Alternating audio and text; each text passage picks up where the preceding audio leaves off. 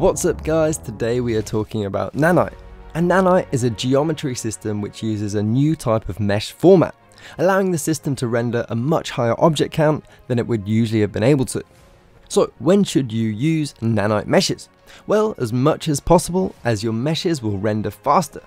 However, Nanite is limited to rigid meshes, meaning any deforming meshes such as an animated skeletal mesh, morph targets, spline meshes will not be able to use Nanite.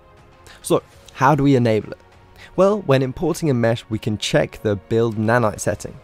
For turning a pre-existing mesh into Nanite, we can select all the meshes we want in our content folder, right click, under Nanite, click enable.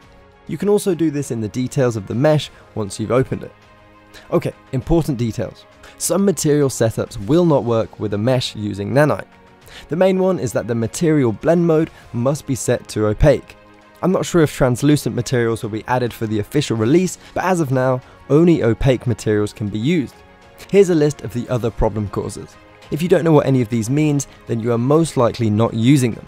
But these are either nodes or settings inside the material details, so just make sure you avoid them.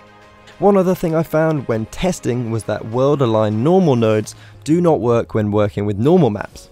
I'm unsure if this is a bug or not, as I couldn't find any documentation on the node, but if your normal maps are playing up, try removing this node.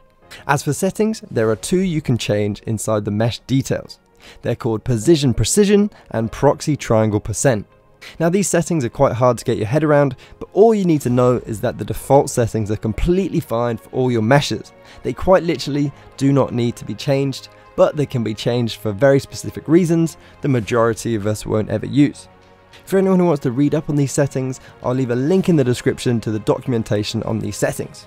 Last thing to mention is the visualization settings.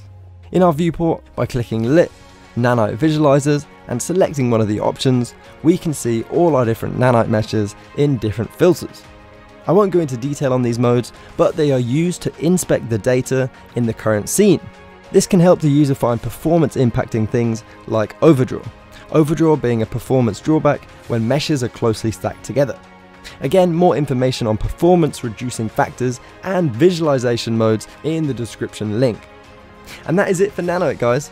Let me know in the comments if you have any questions, and if you have any information you think I might have left out, it'd be great if you could post it in the comment section. Thank you guys so much for watching. I'll see you all next time.